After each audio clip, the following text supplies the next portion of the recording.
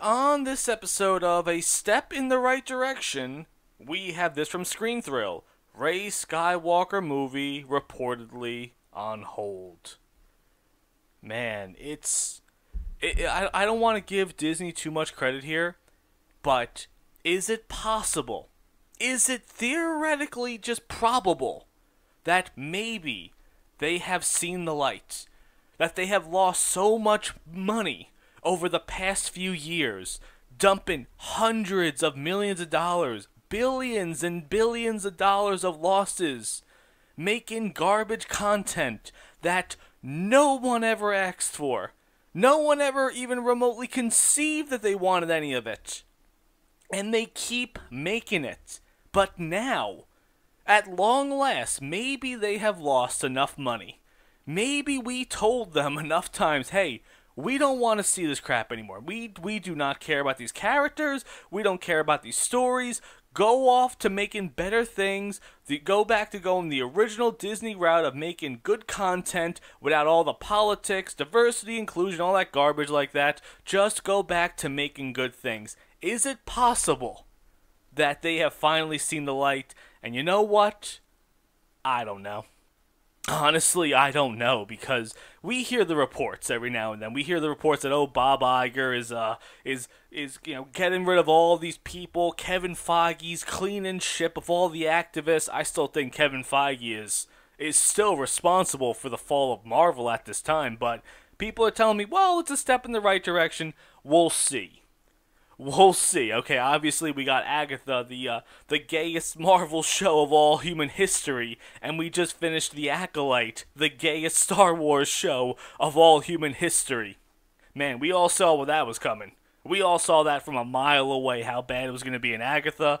It ain't looking much better. It ain't looking much better at all. So, back to Rey Skywalker, back to her trilogy. Oh, man, there's no more story to tell. She's done. You have created the Queen and Mary Sue. I would put on the Mount Rushmore. Help me out here. I would say Captain Marvel and Rey Skywalker are definitely on the Mount Rushmores of Mary Sue's. But really quickly, let's just take a look at the original Rey trilogy. Star Wars The Force Awakens. $2 billion in the box office. $191 million in TV domestic sales. That's not bad, right? Budget, $500 million. Who the hell knows what the marketing budget is for this movie? I remember when it was coming out, it was on every station. Every YouTube video, this was an ad for it. It was being pushed everywhere. So, Little Mermaid was $141 million. Who knows how big this marketing budget was? But really interesting. Let's look at The Last Jedi. $1.3 billion. That's a lot less, right? That's like $700 million less. At-home sales for Force Awakens, $191 million. Last Jedi, $100 million. That's a big difference, right? And the budget, almost half. $262 million. When I saw this, I'm just thinking back at these two movies. There really wasn't much difference in terms of, CGI or big explosion or big scenes or anything like that. They were kind of the same movie. I don't really know where the other, $250 million was going to for the budget of The Rise of Skywalker. And when people say Disney is a money laundering operation now, I don't know, man. Allegedly, there could be some kind of truth to that. Supposedly, allegedly. I wouldn't be surprised at this point, though, because they are just hemorrhaging money. Acolyte, $180 million. One of the worst shows ever made. Forget the Star Wars brand. If it was just samurais or just a regular fantasy show, it's still bad. Just Star Wars makes it worse. And $180 million, where did it go to? When you got Godzilla Minus One, $15 million was the reported maximum budget for this movie. Dude, it's so much better a movie. It looks so much better. It was a better movie. One of the best movies I've ever seen in my entire life, Godzilla Minus One. The Acolyte. 180 million. One of the worst shows ever made. Big difference here. Now let's go to The Rise of Skywalker. $1 billion. At home sales, 68 million. It is dropping. Every one of these movies has lost a significant amount of money in profits. And the budget for this one, $275 million. So who knows? Who really knows if this movie made any money back? With the marketing budget, a lot of this stuff is online. It's kind of hard to tell what's real and what's not, but I don't know, man. It might have been a lot. I would say it was certainly a lot more than $140 million for The Little Mermaid. We're talking about one of the biggest Star Wars movies they were ever trying to make. And again, somehow the budget of this one was almost half of that of The Force Awakens. This doesn't make any sense. The Rise of Skywalker, in terms of scope of what they were doing, with 1,000 Star Destroyers in those final scenes, that looked a lot bigger than The Force Awakens. So the budget is almost half? Oh, that's something's fishy there.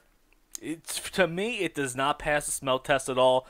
But let's look towards the future. With these numbers here, with these massive decline in numbers, the Rey trilogy is dead.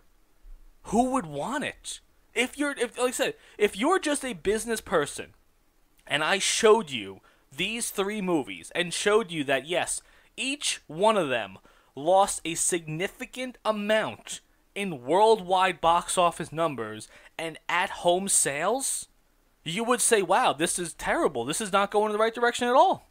Same thing here with Aquaman. First movie came out, $1 billion.